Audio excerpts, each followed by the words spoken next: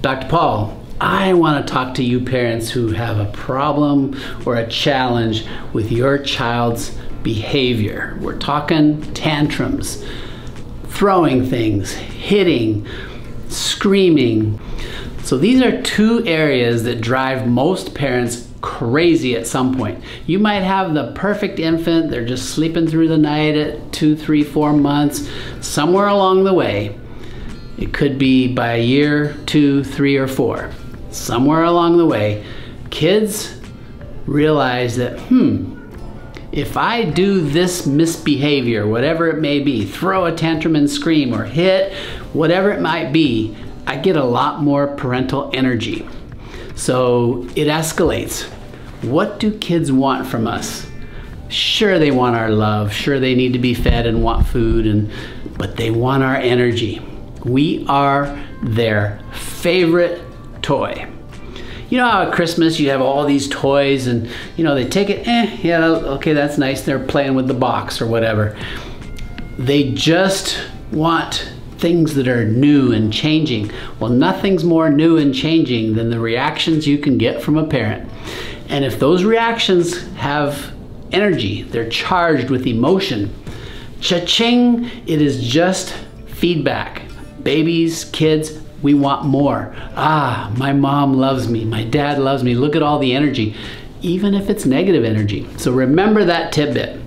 If there's something going on in the behavior department of your child, they're screaming a lot, they don't want to do what you want them to do, or whatever that may be that triggers that tantrum, we'll just call it tantrum or bad behavior, kicking, hitting, screaming, whatever, throwing things. Doesn't matter what triggered it. What's keeping it going and continuing to make this happen is your energy. I often tell a story on myself. I have 3 biological sons, and my middle son and my youngest son were fighting. Oh my gosh. I mean, one time we used to have a pool table. They had broken the sticks and they were going at each other's faces like swords. I mean, like it coming really close to the eyes. I'm thinking you guys are gonna poke each other's eyes out. So I'm screaming, no, stop. Well, this went on for at least a couple years. And my oldest son happens to be behind the camera right now. There you go, there he is. He goes, Dad, do you know that this only happens when you're home? I'm like going, no way. I mean, it's been going on for years. And there, it's extreme, it's every day. It's like, but it's only when I'm home? No, not possible. Well, back then I was I had a new practice I was building. I'd started an urgent care. I would get up in the morning, make a pot of oatmeal, put the raisins and brown sugar and bananas out, and go to a meeting, go to work until late at night, or come home and cook dinner and try to help with homework if I had any energy left, and I went to bed and did it all over again. How was any child of mine, because we had a house full at that point, going to get my attention? Being quiet and calm and nice and compliant got you nothing. And that was shame on me for not kind of being aware of that dynamic. But I was just doing what I could to keep it all going, right? So I was the X factor. So I went and asked the other people in the household. We had several, older children, my wife, and it's like, yep, it's only when you're home. What? I was the reason they wanted my energy. And if I'm just calm, that's not energy. So they got energy by acting out. So if your child is acting out, having tantrums, doing any behavior that is, what the heck, driving you nuts, look at the fact that you're probably reacting possibly in a very loving, nurturing way.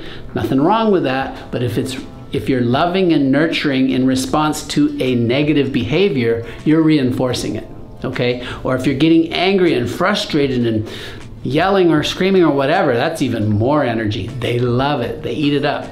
So I had a patient just yesterday or a day before, brought this exact situation to me, and the poor couple, I mean, they were both at wit's end, literally tears, talking about the stress they were having. Now the child wasn't with them. We thought that was probably best given the dynamics that they were experiencing. I mean, both parents were just, didn't know what to do, and it was getting worse and worse and worse. So I had to ask them, well, what are you doing when these behaviors happen? And each parent will tell me a different version of some form of timeout. Spanking doesn't work. Those of you who've tried it, yeah, it might work for that split second, but it's energy. So it's reinforcing what's going on. I had to tell on myself actually again for that spanking story because I wasn't a spanker, but one of my kids would just poke, and just escalate and escalate. And I would say, hey buddy, if you keep doing that, I'm gonna have to spank you. Well, he was out of control already, so he would keep doing it. I swatted him. Yeah, momentarily he stopped and cried and I felt terrible. Well, it happened a second time. Same thing. He's escalating. I warned him he can't control himself. He's out of control. I spank him again. Momentarily, he's crying and upset, but he calms down and I'm feeling terrible. The third time that was about to happen, I don't know, it dawned on me, what he really needs is a hug. He's out of control. Come on, buddy, it's gonna be okay. I truly calmed myself down, gave him some love, and he actually melted. End of the escalation, right, in that particular instance. So that was my story on spanking. Where was I? I was going somewhere with this. How do you respond to your child's escalation, tantrums, kicking, hitting, screaming, whatever they're doing? What do you do? Well, we put them in timeout. What does that look like? Well, in this case, they put this kid, he was 4 or 5-ish, 3.5, 4.5, somewhere in there. They put him in a high chair. I said, well, how's that working? Well, it was working, but now he's just goes so reckless, we have to kind of hold the high chair from tipping over. So you have to be right there. Well, yeah, most of the time. A lot of times I get, well, we put him in timeout in the corner in a chair. I say, well, can you leave him there? Well, no, we have to stay there because he'll get up. You realize that's a energy situation. If I'm the kid and I act out, that means you have to be with me 100%, keeping me in the chair, more energy, cha-ching. So I taught them what I found worked for me. And this is not something you're gonna do except for a very short period of time while you're training this child that you mean business. You're taking back control in your home. It's okay to do this, parents, because it is the most loving thing you can do.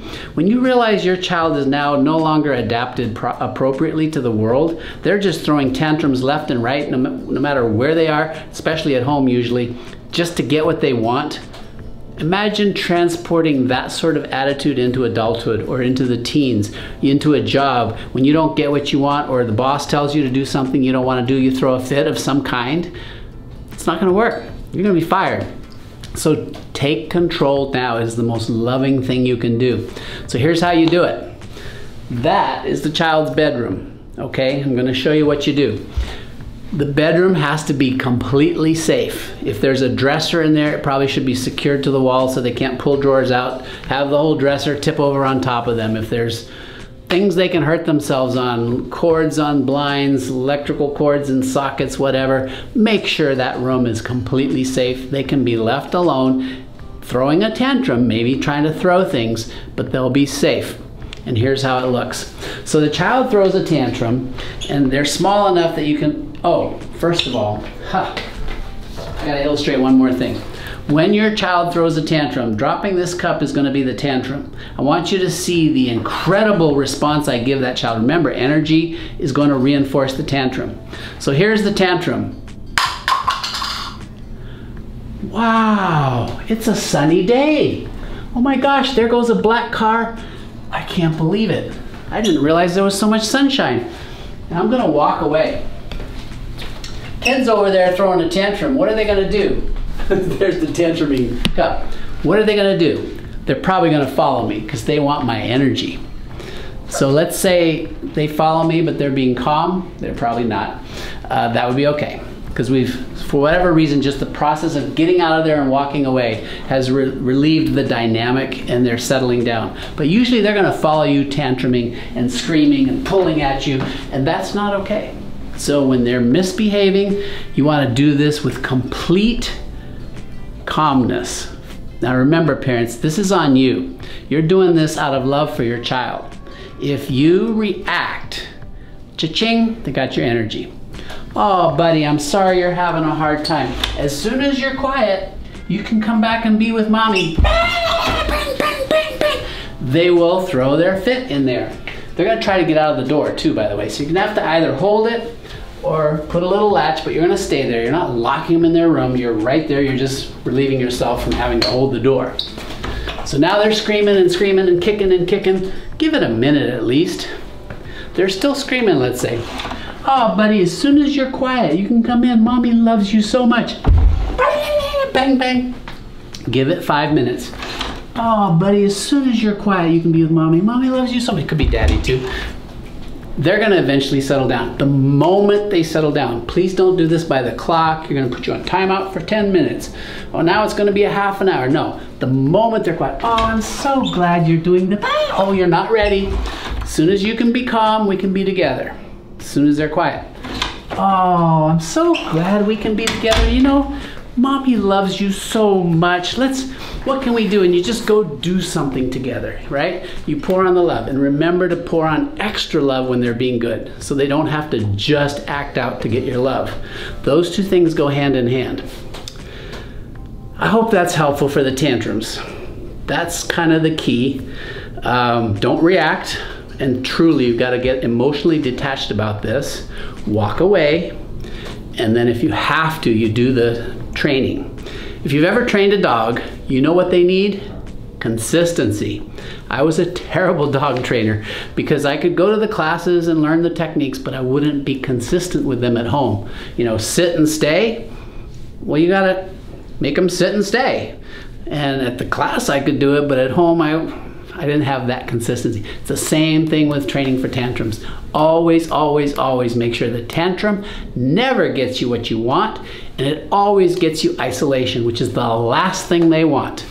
If you do that and you're loving on them and you're getting them out of timeout and pouring on the love as soon as they're calm, a couple weeks, if that, your kid will be a different kid. It's worth the effort. Hope that helps. Thanks for watching. I'm Dr. Paul.